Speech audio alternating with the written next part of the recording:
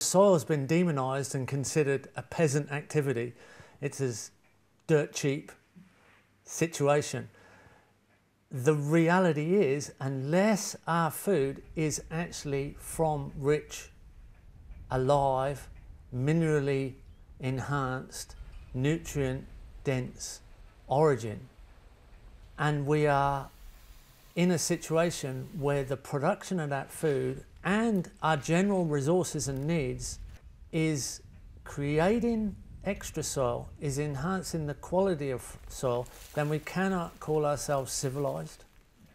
We cannot call ourselves advanced or intelligent, and we're actually operating under an illusion, right, of academia, because our base resource is depleting and we don't yet even understand it. Biological farming involves balancing the microbes in the soil and remineralising the soil so that microbes have a basis of delivering nutrients into the plant.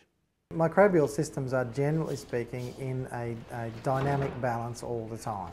In simple terms, symbiosis develop. One organism feeds another organism, which feeds another one, which feeds another one. You have a self-perpetuating reaction that can develop. Essentially, microbial balancing seeks to perpetuate and incorporate a system which will fix the problem by itself. There are organisms in the microbial world whose job it is to capture energy. There are organisms whose job it is to capture nitrogen. There are organisms whose job it is to find phosphorus, to do stuff. And they will do it if they're all together and happy. They will do it on their own and they don't need supervision. First of all, fix the soil health, and then the wealth will follow. And that's where carbon fits into the cycle.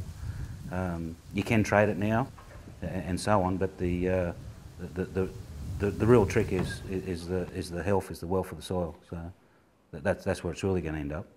And the carrot for the farmer, the good farmer, he will reap the rewards when he fixes his primary problem, and that's fix the soil, and the rest will fix itself.